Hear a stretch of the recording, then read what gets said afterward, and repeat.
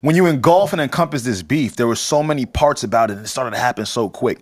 So to your point, I do get what you're saying. Level of disrespect is there. Yes. It started to get there. Yeah, and not for nothing, this is our Nas and Jay-Z. It is. Right? Like, even in so many parallels. Right?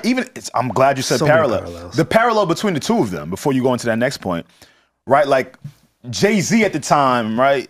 Flashy, talk about, I got the V12, you got the V6, nigga, ha ha ha. You know, chains, flashy. Facts. Nas at the time, great rapper. Facts.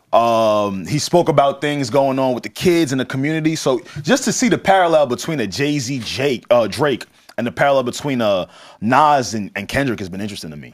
And when we're talking about and correct me if I'm wrong, but we're talking about not just the capabilities or the skills, but also how it's framed as far as their image, right? Absolutely. Image as far as the underdog, the favorite, even to their interests, where Jay-Z, back in his heyday, he always spoke to the niggas that's getting money, to business, to the women, whereas Nas always seemed to have like a message. He always seemed to be like for the people. Exactly. And now they both dibble and dabble in both, right? Like, I don't want to keep them in one lane because the greatness of their artistry is that they're all encompassing.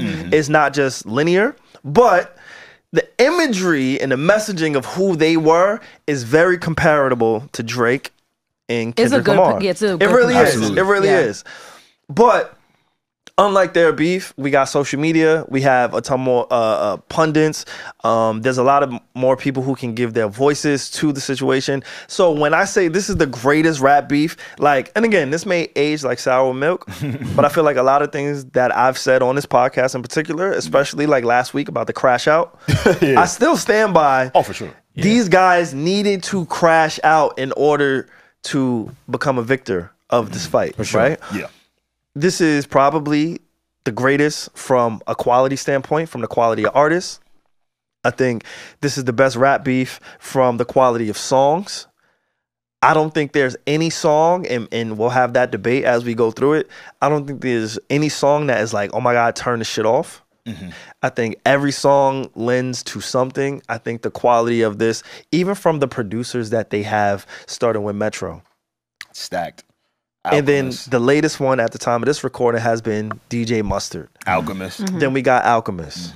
And we also got Boy Wonder. Like, there is a collective. Don't forget Taylor Swift producer now. Yeah, don't forget. Don't forget Jack Atinoff. So it's literally tailor-made. Tailor-made. Oh, shit.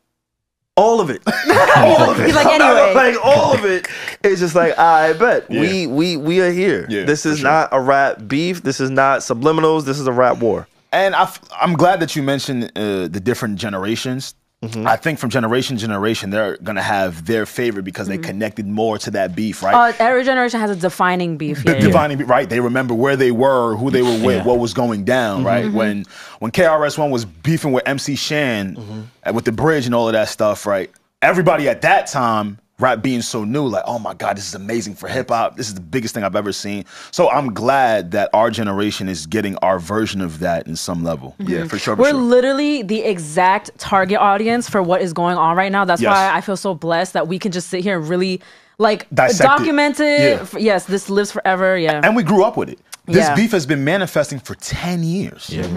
10 years ago, we're teenagers. And some of us knew it was brewing and some of us didn't. Yeah. But like you said, Reggie, like at the end of the day, we won. So I do want to start there. Yes, the Asians, we won. Knew how king was up. Period. Okay, sorry. No, do your thing. Like, sorry, you said we won. Sorry.